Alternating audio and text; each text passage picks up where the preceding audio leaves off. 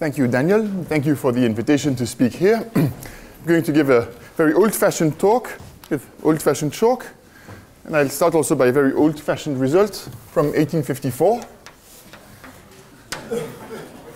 There's a famous theorem by Cayley,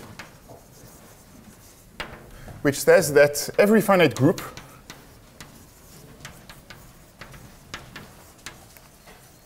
embeds in Sn, the symmetric group for some n. Sn, so symmetric group, being two-generated. It's not very difficult to prove this result. I'm not going to reprove it. I want to point out to some consequences of this. And as in the traditional jokes, there's some good and some bad news by that kind of statement. The good news is that if you want to study finite groups, it's enough to study two-generated finite groups, and even some very specific two-generated groups, namely the symmetric groups. And the bad news is that there's just nothing you can say about a subgroup of a symmetric group except that it's finite. There's no structure at all to be said about these groups. Then, if we go a little bit further in time, that's 1949, there's a result by Higman and two Neumanns, which say now that every countable group, and for Kate I'm going to write embed with a different spelling, in a two-generated group. And you can't really put your finger on a nice family such as the symmetric groups, but at least you can do it that way. And the proof proceeds by doing some HNN extensions. This is exactly why they introduced them. At least one reason for introducing them. I do want to point out that this is not an extension of the previous result. Because even if you start by a finite group and apply their machinery, it will give you a two-generated group which is very infinite. Infinite and containing three subgroups, certainly. So there remains the question on whether you can get some combination of these, a real extension of this statement. For example, you might ask, if this finite group has some extra property, it's a P group, for instance, can you embed it in a two-generated P group? And if you start by a countable group with some extra property, can you put it in a two-generated group with the same property? And this was done later with a different proof. This is just the two Neumanns. And they do exactly the same thing.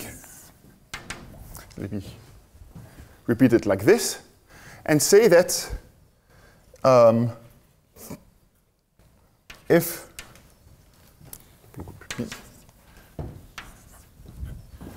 so preserving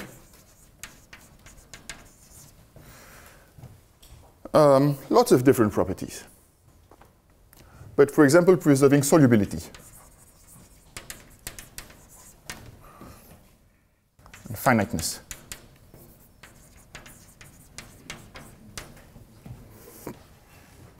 So in particular, their construction says that if you start by a finite P group, you can embed it in a two-generated P group. And if you start by a countable soluble group, you can embed it in a two-generated soluble group. And in fact, even the solubility classes increases by it was 2 or 3, I don't remember.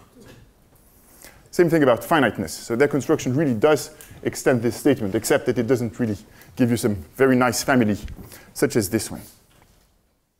I do want to point out that you cannot preserve nilpotency for a very good reason.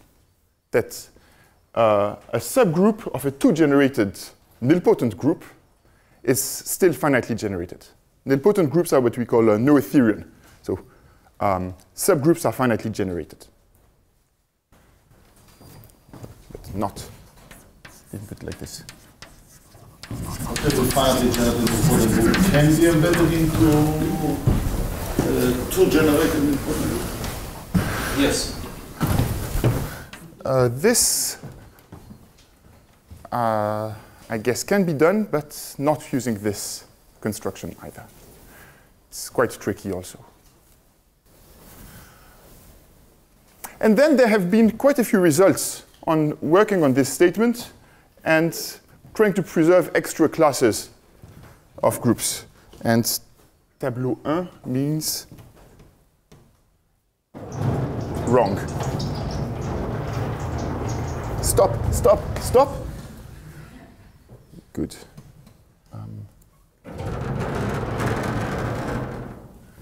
Let me remember this is.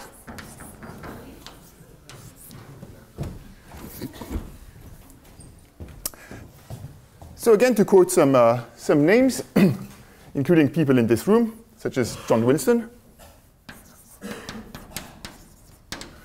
You can also preserve residual finiteness.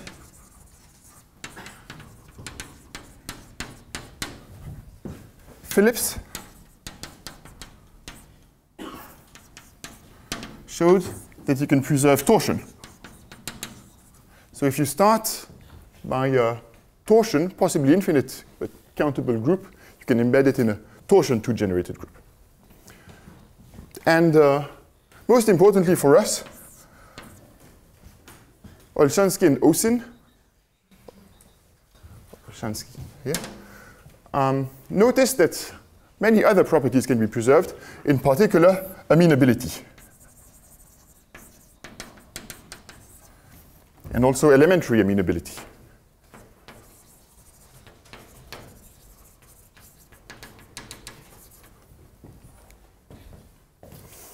Well, what I would like to tell you about is some theorem in this vein, which is joint work with Anna Erschler. Down. Yes!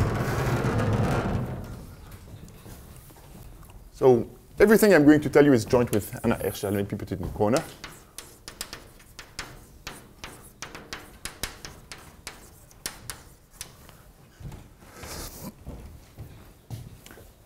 First, a definition about growth of groups.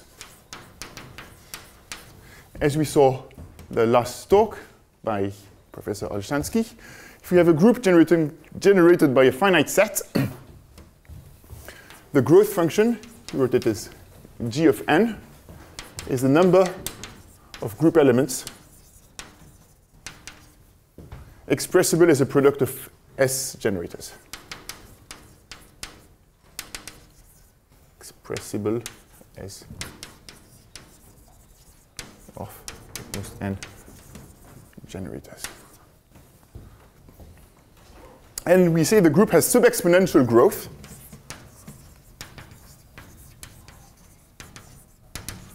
If this function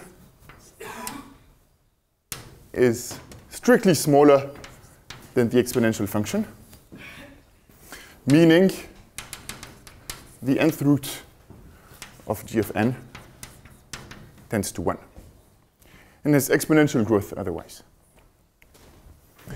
So among these groups of subexponential growth, we also learned from Slava Grigorchuk's talk yesterday that they could have polynomial growth or strictly larger than polynomial. The polynomial growth groups are well understood by a famous result of Gromov, that they are essentially nilpotent groups. So the groups of interest in my talk will be the intermediate growth groups. And we will also say that G, now which does not have to be finitely generated, as here, has locally subexponential growth.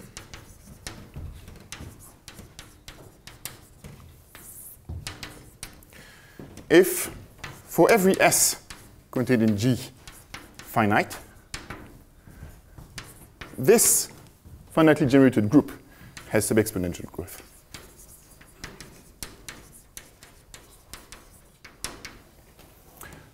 Now this is obviously a restriction on subgroups of a group of subexponential growth. The growth of a subgroup is always bounded by the growth of the ambient group. And what we prove is that this is the only restriction. So, theorem, Anna Erschler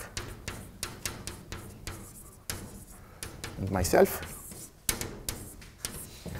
which is that every group of locally subexponential growth. Ever countable. Thank you. So as not to correct what I wrote, if countable, imbeds in a finitely generated implicitly group of subexponential growth.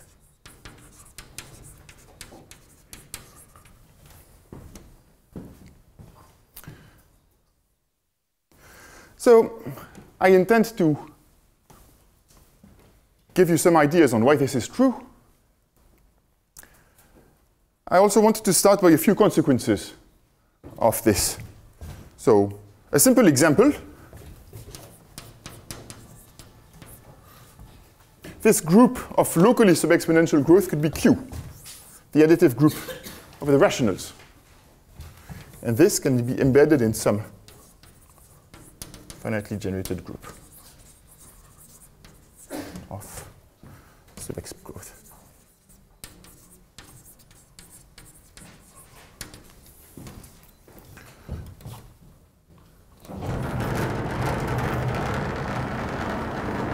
And in fact, if you,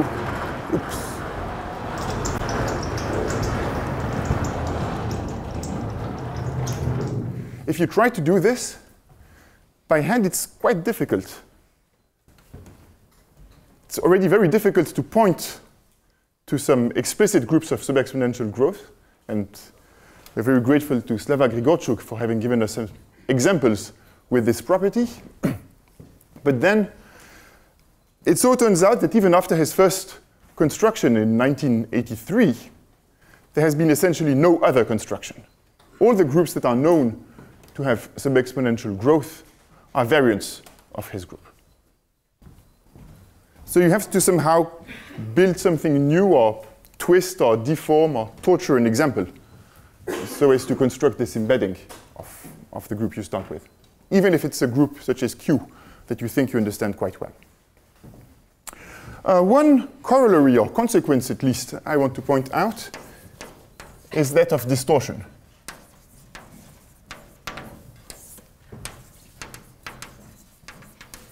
Of embeddings.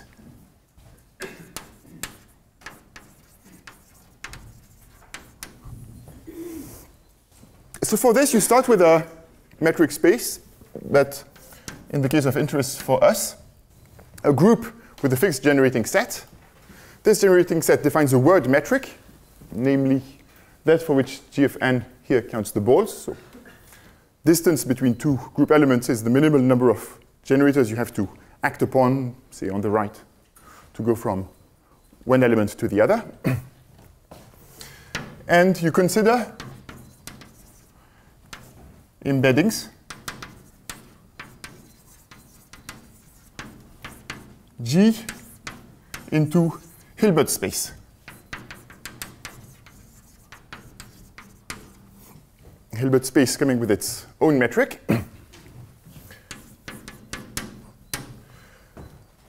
And phi has to be one Lipschitz.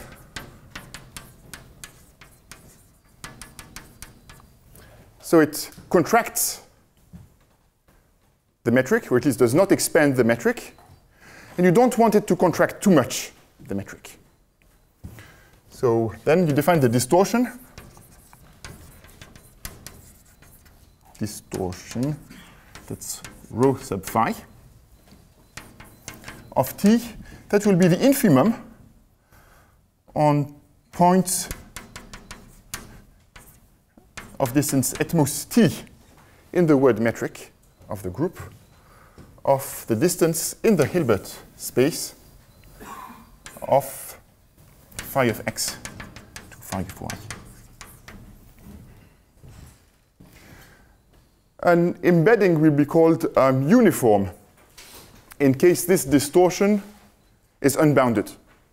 So by definition, it's an increasing function, and it tells you that if you force the points at the source to be t apart, well, they'll be at least separated by this much, rho of t. So a fact is that amenable groups, so in particular groups of subexponential growth,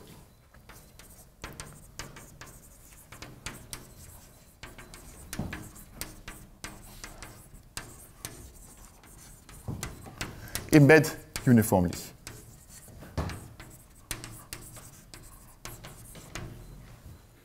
So there's some way of embedding them in such a way. I said it, but I didn't write it. So rho unbounded.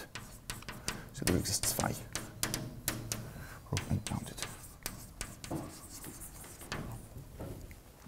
And one might ask, well, how bad can the distortion be? So is it possible to cook up a group for which the distortion is arbitrarily bad?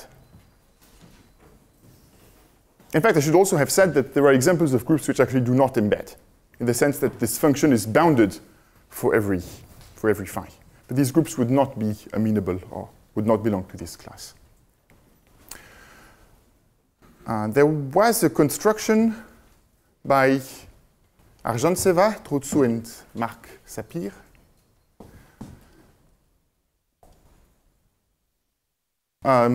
Giving some groups which have a slight weakening of this amenability property. So they do embed uniformly, but for every function rho, there would exist a group which must have a distortion worse, namely growing even more slowly than this function rho given.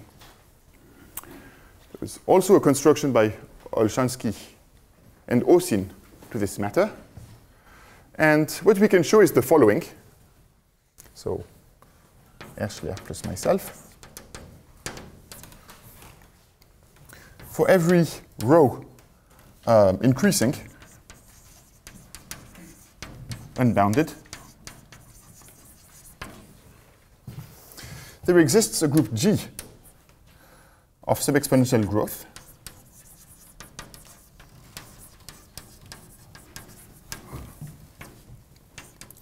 such that its distortion rho phi is less than this given function rho. This is number. You mean and an embedding phi, so that? No, I haven't finished my sentence. Yes, but first I may find. Yes. Such that we have this property for all t large enough and for all embedding phi, one Lipschitz.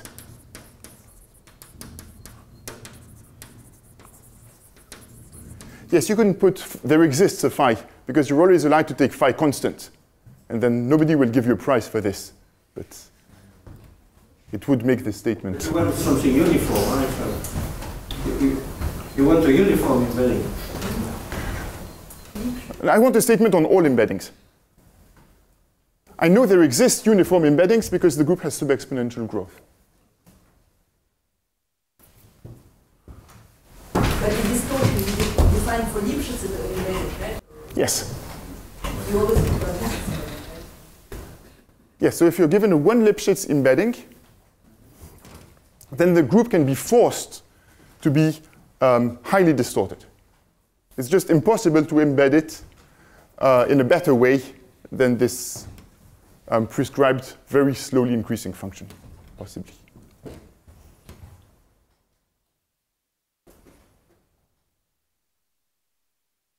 Well, we saw some distortion of cyclic subgroups inside an ambient group.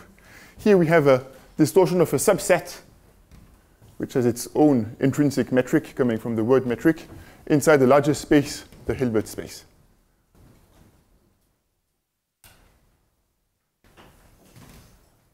So this construction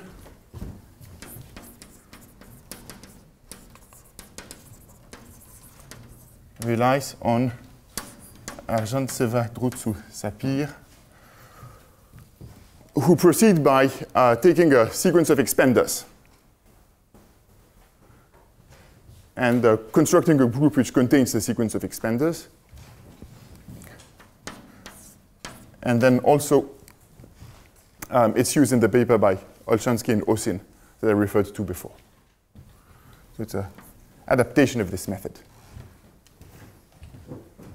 Yes, is this statement okay?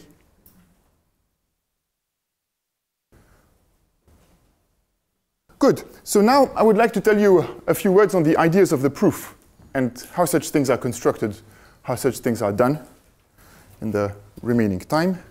Little bit. Oh, this is 3, this is not 2. What have I been doing?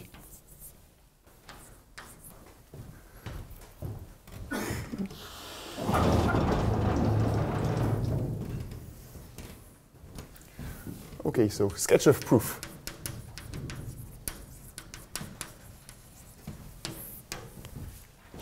Well, in fact, even starting with the original results by the two Neumanns, the idea of proof is first to proceed in 2 steps.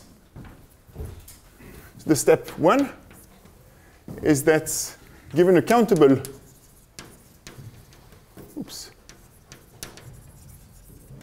B, you can find a countable G with B contained in the commutator subgroup of G. And the second step is that a given countable G, you can find 2 generated, or at least finitely generated W with GG in W. So the proof by the Neumanns, the proof by the O's, the proof by us also follow this subdivision in 2 steps. So let's go a bit more slowly over step 1.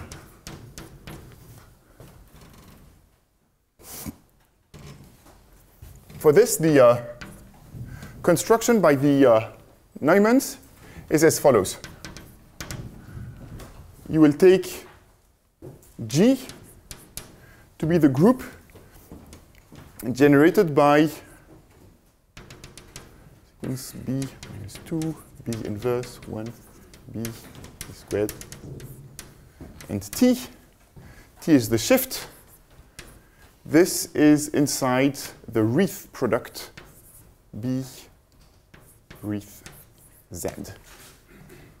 This is my notation for the full wreath product.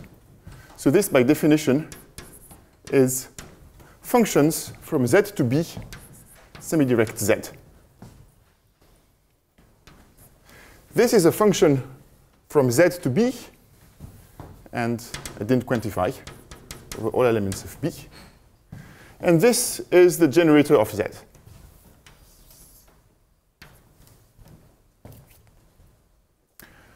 So it's quite clear that this is a group. It's given by generators. It's countable, because it's given by countably many generators, well, countably plus 1. And if you take the commutator of T with this sequence here, well, T acts by shifting on the sequence. So you shift it, invert it, and multiply by the unshifted sequence.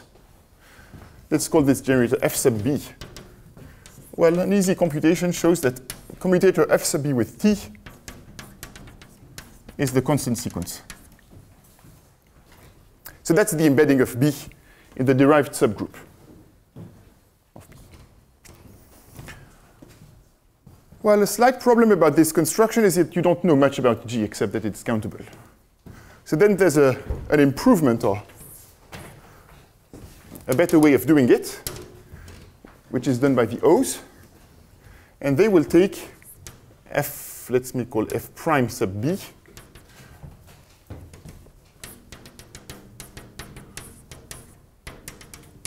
which is a step function, like this. And now again, if you take the commutator, F prime B with T, then you've got to shift it, invert, and multiply by the unshifted sequence. it will give you a function which is supported at just one point with exactly that value b. So this is the embedding of b in the derived subgroup of G.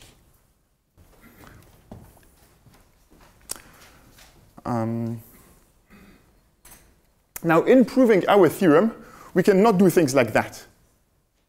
Because in particular, you see that all these steps give you the restricted Reith product, namely finitely supported functions on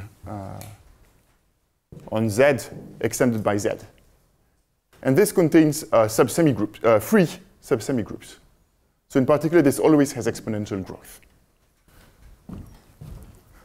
Well, at least one property of this embedding, which you see actually directly here, directly on the construction, is that G is obtained from B by elementary operations. So direct product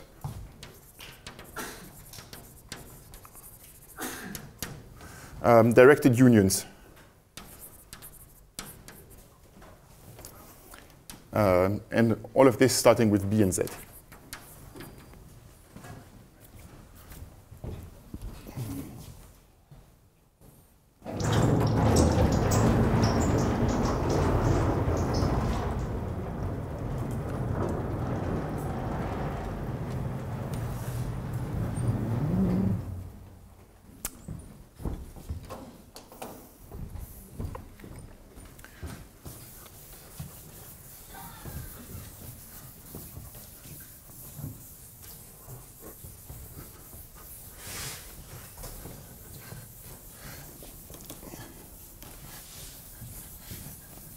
We need a small improvement of this first step so as to guarantee that the growth doesn't increase too much. And maybe this is also of independent interest, so I hoped to see a few words on this. Let me give you a definition that a group G, so for be a group, we'll say that G is hyper B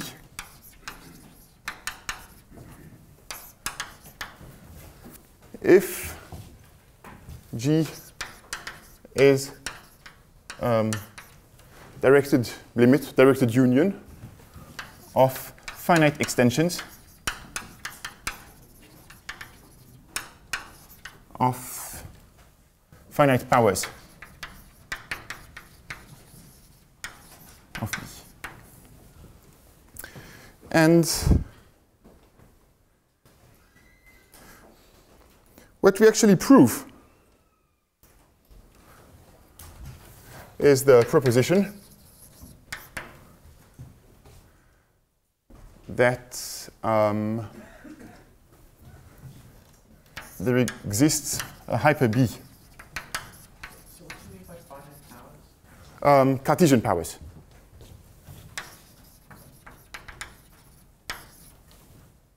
So B cross B cross B finitely many times, then do a finite extension of this, and then take some union, directed union. Just uncountable directed unions?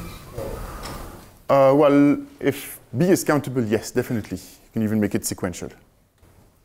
It's a fairly general statement, so I didn't want to put any hypothesis on this. There exists a hyper B group G with B contained in the derived subgroup of G.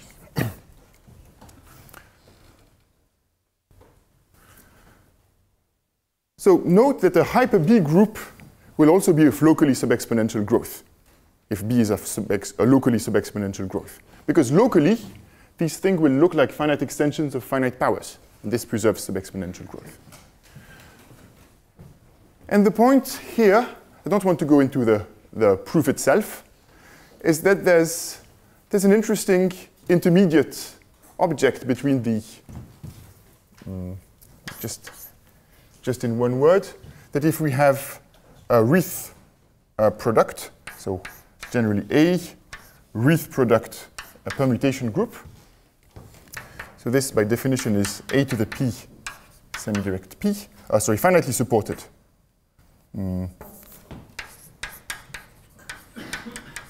Support f from p to a, semi-direct p. Then there's the full with product already introduced, which is this one. And in between, something that I don't have to give a name to it, but they would be the set of pairs phi p, such that p belongs to p, and phi is a function from p to a with finite image.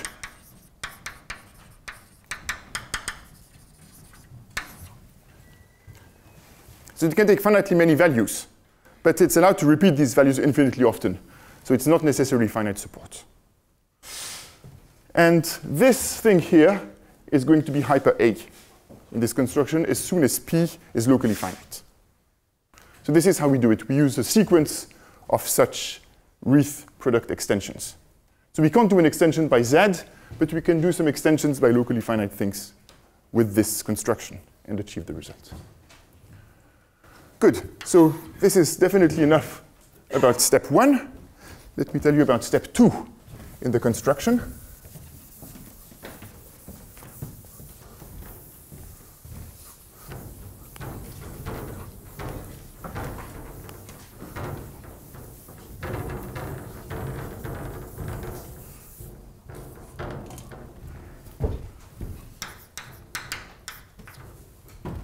And again, how do the Neumanns do it? Well, they will take a W generated by one function f and the shift element u inside G Reith Z. So here u is again this shift generator, and f is some function. F is a function from Z to G, which is defined by f of 0 equals, it has to be some element of G, and I'm going to take T, and then I'm going to take some values Gi at some positions Ni. And this is done in such a way that the Gi generate G. It could be even an enumeration of G, because I started by G countable.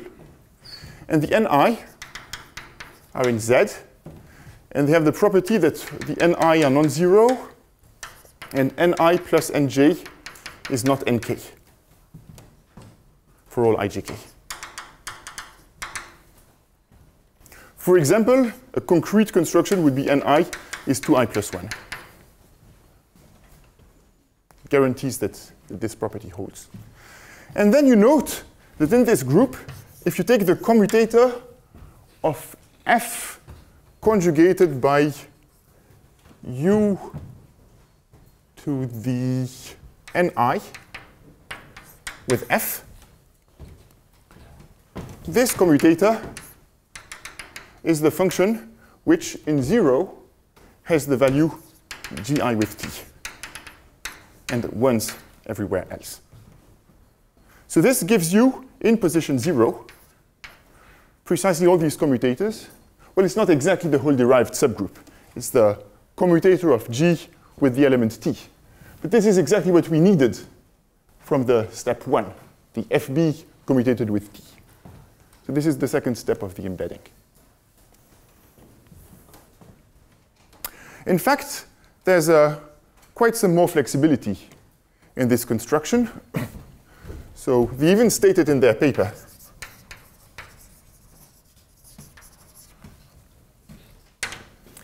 We can take a f, and I write p, because I just want to say I take a generating set of p in G with p. P is now some permutation group, or some group. I can take Z, to give the simplest example, I can take a finite group if I can take a finite cyclic group if I want to embed finite groups in two generated groups.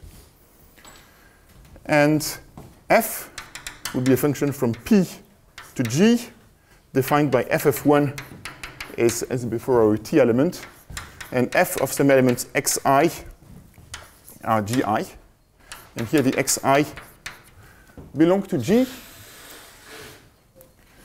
and have the property that, well, exactly the translation of this. So xi is not 1, and xi, xj is not xk.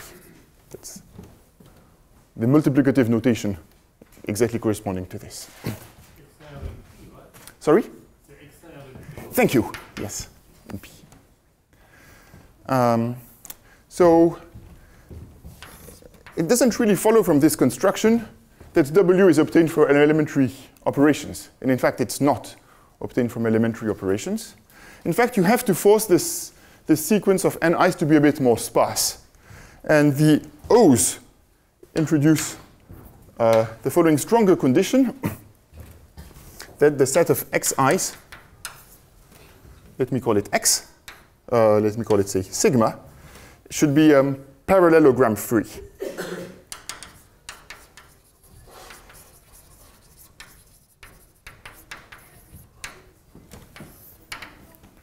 So this means, just said it in words, that if you take elements A, B, C, D with A different from B, B different from C, C different from D, D different from A, then A, B inverse, C, D inverse is not 1. So you don't see things like a parallelogram in the Cayley graph. But maybe slightly more intuitive in all cases, what's really used is the following equivalent statement, which is that sigma intersect sigma translated by an element G has size at least 1, at most 1.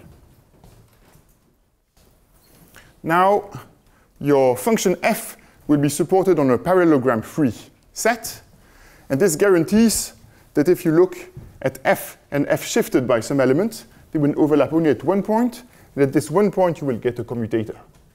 And this guarantees, again, that W is obtained by elementary operations.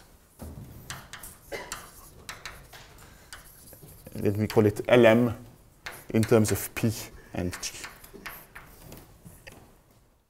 So again, this is a Reith product with a presumably infinite group, if you need an infinite parallelogram-free set. And these Reith products always have exponential growth. So here we need a modification of the construction to prove our theorem. And this is slightly more tricky. So in the remaining 5 minutes, I should tell you about this. This is going to be the last board. Let me put it here. So for this, we need commutational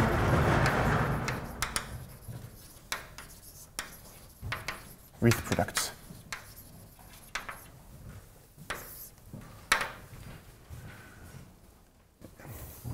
In fact, W is again going to be of the form generated by F and P, but now this is in G Reith above X with P, and P a group acting on X. So this, by definition, is functions from X to G semi-direct P, with the natural action at the source on functions. And we need some generalization of the parallelogram-free sequences. So for this, we'll take a sigma contained in X, parallelogram-free. And for this, well, I write exactly the conditions that, that we need so as to obtain the commutators. For free, which means that for every X and Y in sigma, there should exist a group element G in P, which sends X to Y. And also, well, if I translate sigma by G and intersect with sigma, well, I could force this to have just one element. But this is far too strong. I will ask this to be contained in, well, just one element, and this one element is going to be y, union a fixed point of sigma, a fixed point of g. Yes. So that's the equivalent of parallelogram 3 that is required for these permutational Ritz products. And now, the point is that we can choose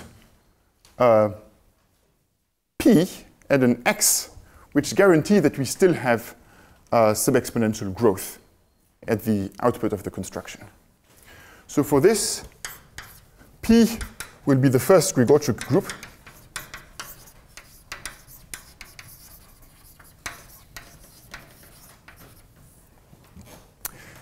Acting on a tree.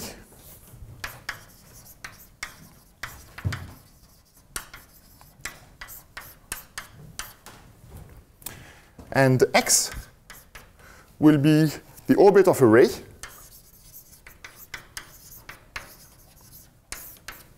of this ray. And it first turns out that there are such parallelogram free sequences. So I could take, for example, sigma to be the set of sequences that just do this and then this. So finitely many segments this way, and then infinitely often this direction. That's an explicit construction that can be done. And now, for the construction, well, let me say that this is enumerated as the set of xi. I will take G as generated by some gi's and define f by f of x sub, and now I must take a sparse subsequence of these, ni with gi, sparse subsequence.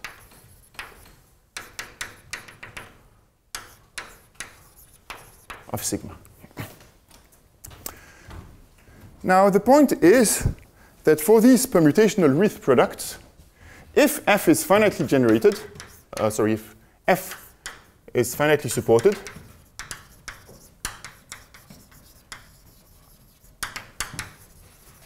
then, well, let me even say it more directly. The restricted Ritz product. So G Ritz P has subexponential growth.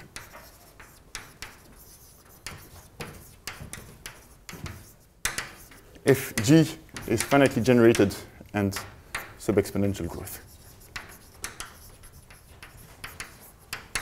And this comes from a study of the orbits, and in fact something we call inverted orbits of the group G on the set. Well, G here. Let me call it H because there may be some confusion with the previous one. P is always fixed to be the first Grigorchuk group, so as to simplify slightly the notation. So these groups always have subexponential growth, and in one word, the reason is that to understand the growth of a Ritz product, you have to understand how the support grows. The support of the functions from x to g. And these supports grow sublinearly in the word length. That's because supports grow sublinearly. And now the point is that if we look at the group Wi, which is generated by fi and p, and fi will be the truncated function. So fi of x sub n of j is gj for all j less than I, and other values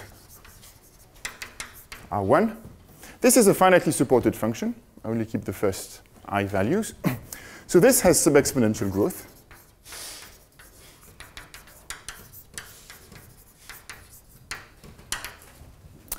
And Wi and W agree on very large balls.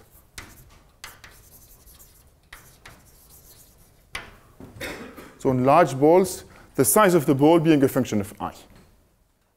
So this group here comes from an infinitely supported function, but the Cayley graph really resembles that of a finitely generated function, well, what comes from a finitely generated function, and the group P. So has subexponential growth. Good. So this is the sketch of the proof. Thank you.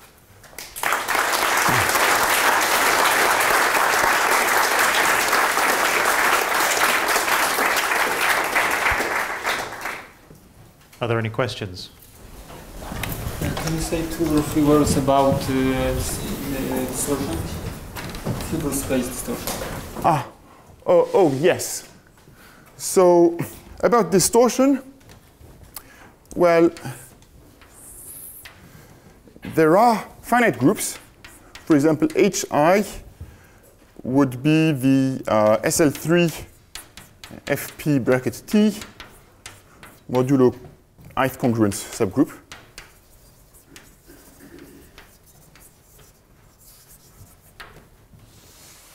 So these are known to be expanders, and they are known to have very bad embedding properties. So if you're given these explicit groups with explicit generators, you have the property that there exists an M such that for every family of embeddings, phi I from the HI in Hilbert space, 1 Lipschitz,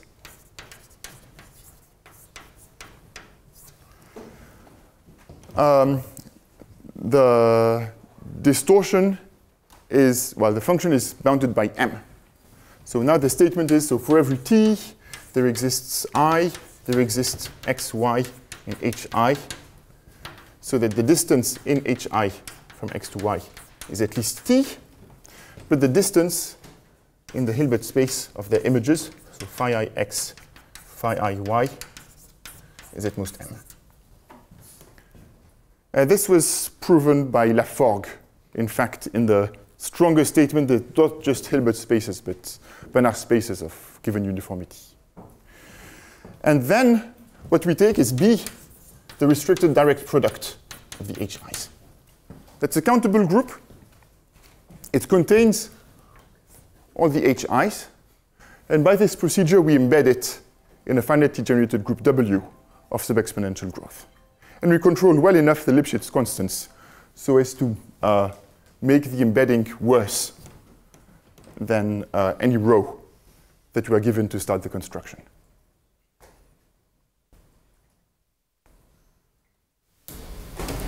Can you preserve that problem if it is decided on?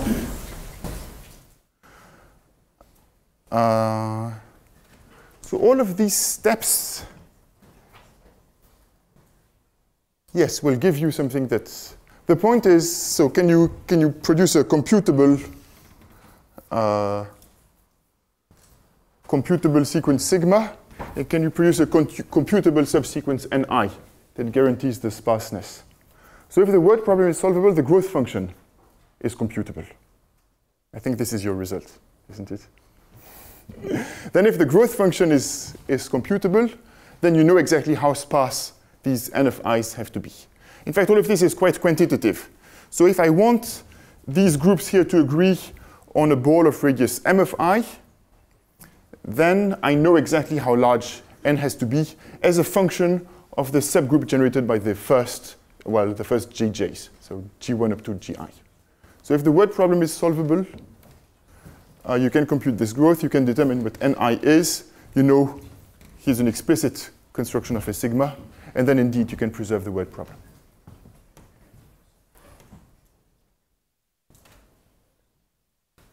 Are there any other questions? Well, then we'll Convene again tomorrow, and let's thank Laurent again.